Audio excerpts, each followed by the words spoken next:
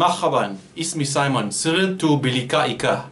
Hello everyone and welcome to Reggae Boyz Commentary. I'm Simon Preston. I know it's not the usual attire that I normally have, but did something new. Let's just put it that way, shall we? So, as you can see by the title of this video, Fabio Dixon, The Decision. Who is Fabio Dixon?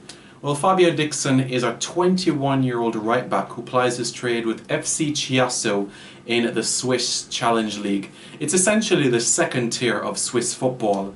And why are we talking about this player in particular? He was born to a Jamaican father, and by extension his paternal side of the family is from Jamaica. That's the reality of the situation. He has represented Switzerland at youth level, Switzerland at under 18 and at under 19 level. So what's the situation? Fabio Dixon wants to play for Jamaica. Had dialogue with him quite recently, and it was along these lines: I want to play for Jamaica, but at this point in time I want to ensure that I make my transfer coming up. There's two offers that he has on the table, one to the Middle East and the other is in Europe. So he's considering his options, and he says after he makes that proposed move, then he would love to don the colours in the black, green and gold. He is 21, let's not forget as well, so he could very much be part of our 2026 pool as well, if needs be. At this point in time, what does he bring to the equation? Good crosses, good defensive ability. If there is something that I want him to work on, it would be his physical aspect of the game. When crosses are coming over to wide areas, I still think that aerially he still has something to improve on. So that's something that I think he can improve on as time progresses in terms of his physically imposing presence of the game. But can he pass? Yes. Can he cross the football? Yes. Can he defend? Yes.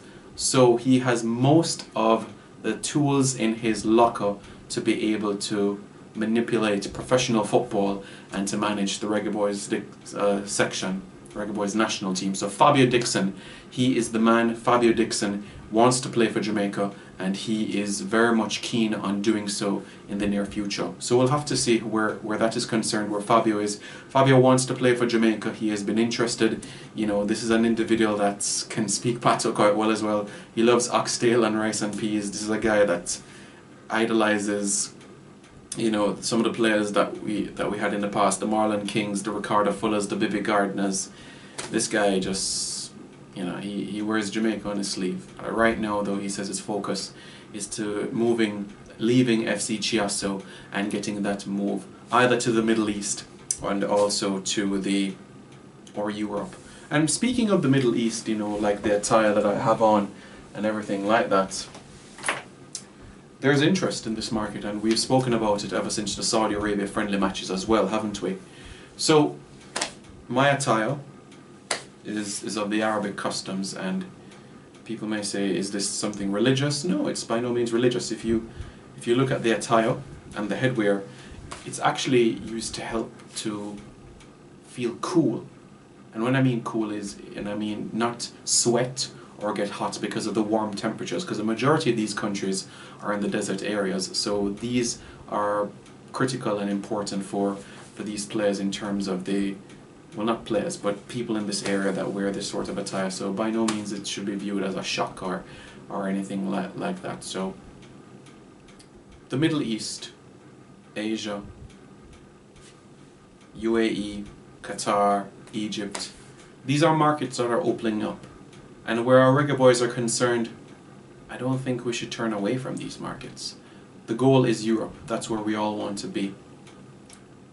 If a player, especially during this pandemic, is without a club, I see no problem with him spending 6 months here or 12 months.